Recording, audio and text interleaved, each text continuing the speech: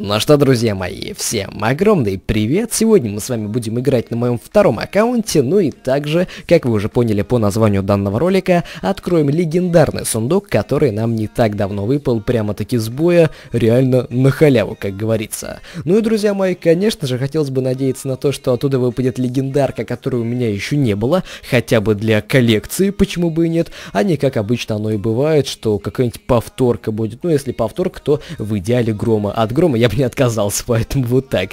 Ну что, давайте время тянуть не буду. Также, ребята, откроем сегодня клановый сундук на 10-й стадии. Ну и, в принципе, давайте начинать, как говорится, от мала до велика. Поехал у нас серебряный сундучок, галдишка, колдун и, соответственно, рыцари. Ну, в принципе, пойдет. Неплохие карты. Тут у нас золото, гимчанские, мини-пека и гоблины-копейщики. Тоже неплохо. Ребята, поехали сундучки посерьезнее. Клановый на 10-й стадии. Смотрим, что тут. Золотишко, 16 карт орды миньонов, реально неплохо, 26 карт гоблинов-копейщиков, варвары. За варваров реально отдельные, спасибо, варвары мне сейчас нужны. Так, элитные варвары, за них, в принципе, не спасибо, но, по-моему, ребята, с обычными картами все. Если я ничего не путаю, сейчас пойдут редкие. Нет, напутал. Здесь все-таки было побольше обычных карт, ну и, в принципе, здесь, как мы понимаем, без легендарки, но зато елки-палки с молнией, ребята, офигенно. Еще буквально 3 молнии запросить, и все, я смогу ее прокачать до 4-го левела. Ну и, ребята, самое, что, наверное, интересное. Я не буду вас просить лайков именно в честь того, что открываем, все дела, кто захочет, тот сам поставит. Заранее спасибо, как говорится, ну, в принципе, это все на ваше усмотрение. Но, ребят, хотелось бы, как обычно, по нашей традиции, спросить у вас ваше мнение, вашу догадку, вашу, именно, я не знаю, мыслю, да называйте как хотите. Кто, короче, как думает. Какая отсюда выпадет легендарка? Друзья, прямо сейчас ставьте ролик на паузу, опускайтесь вниз в комментарии и пишите свою догадку по поводу того, какая это все-таки легендарка может быть. Честно вам, ребят, хочу сказать, я хотел бы отсюда получить, ну, наверное, больше всего... даже не знаю, наверное, бревно. Вот серьезно, почему-то именно бревно. Мне бы хотелось выбить отсюда больше всего, ну а что будет, сейчас узнаем. Ну что, ребят, я надеюсь, что вы уже написали в комментариях свою догадку по поводу того, что это будет. Посмотрим, кто из вас угадал. Я время не тяну, нажимаю на кнопочку «Открыть», и это у нас с вами, друзья мои. Давай, кто? Ты чё, шутишь? Игра. Какого хрена? Это не смешно, блин. Я не так давно на этом аккаунте в магазине покупал легендарный сундук, а оттуда мне выпал пламенный дракон. Сейчас я открываю еще один легендарный сундук, и ты мне даешь еще одного пламенного дракона.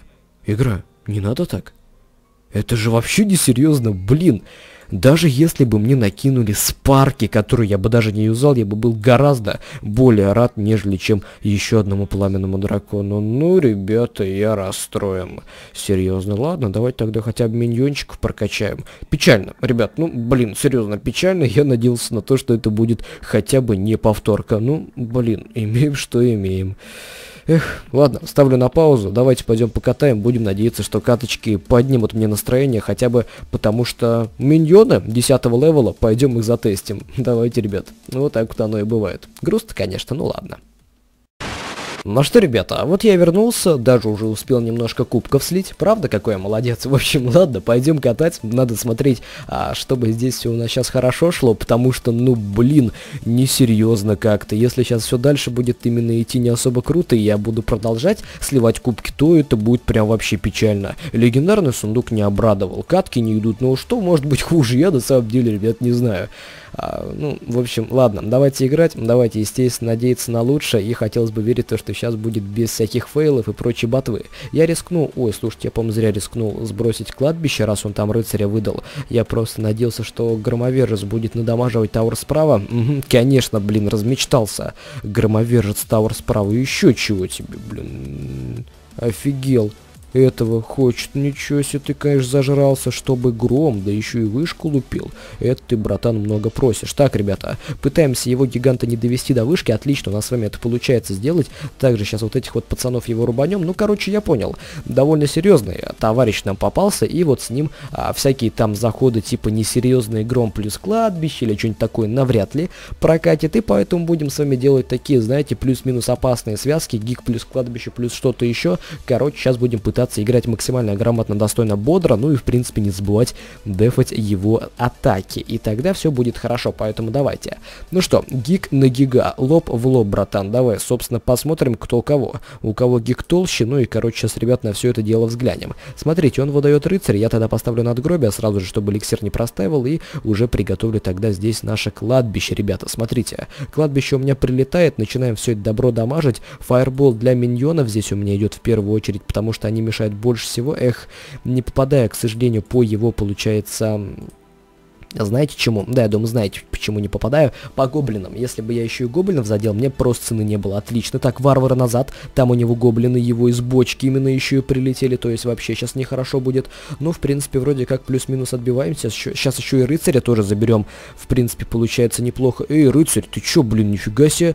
Варваров покромсало. Опасно, опасно. Ничего сказать не могу. Так, опять смотрите, ребят. Гигант на гиганта. Сейчас, короче, будет много чего ясно. Тем более, погнал у нас с вами, друзья мои, двойной эликсир. Сейчас прям будет заруба не на жизнь, а на смерть. Запчанский я тогда оставлю для контры его гоблинской бочки. Я не буду особо сильно с ней заморачиваться. Вот именно бочки будет хватать... Запа, вернее, для бочки его будет хватать более чем. Накидываю здесь кладбище. Зап у меня наготове. Зап прилетает вот сюда. И после этого я стелю здесь также фаерболецкий. Вот такой вот офигенский.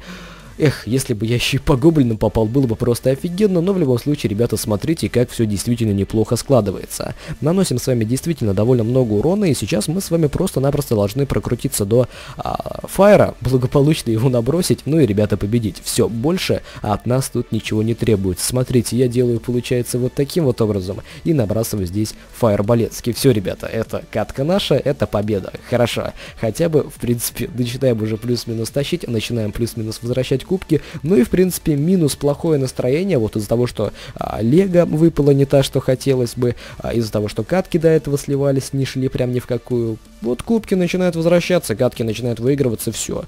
Плюс именно к настроению, это всегда круто. Ладно, ребят, давайте играть дальше, давайте смотреть именно и мониторить ситуацию, также продолжать. Так, ну здесь, я думаю, можно накинуть грома прям-таки сразу, если что, то гигант на мостик готов прям хоть сейчас высаживаться. Так, он сваншотит? Отлично, отлично, ребят, да фортанул. Я просто здесь реально испугался того, что пройдет ваншотец. Этого бы я вообще не пережил. Опа-па-па-па-па-па, ребята. Осторожно, пытаемся продамаживать. Я понял, это минус мой гром. Пусть из земля ему будет пухом. Хороший был парень. Ладно, давайте, наверное, по-быстрому отдефаем его элитных варваров и в идеале еще накопить на миньончиков для контры Вальки. А если Вальку у нас получится законтрить с помощью варваров, нам, наверное, цены не будет. Слушайте, да, получается офигенно. Ничего сказать не могу. Не, ну нормально, нормально, ребят, катаем пока. В принципе, не жалуюсь. Его... колдуна я, наверное, попытаюсь сам отдефать с помощью... с помощью, наверное, миньонч... Опа! Ёлки-палки. Это минус мое надгробие, я все понял. Блин, то, что надгробие улетает в никуда, это даже как-то печальненько. Тихо-тихо, мушки, мушки. Вот это плюха! Колдун все забрал, что только можно было. Я не знаю, ребята, все хреново. Братан, угомонись, еще одна пека. 7-го левела пека. 7-го левела. Какого у него уровня зеркала, я не понимаю. Офигеть можно. 7-я. Смотрите. 897 единиц урона она наносит. 897 единиц урона. Пека 7-го левела. 6.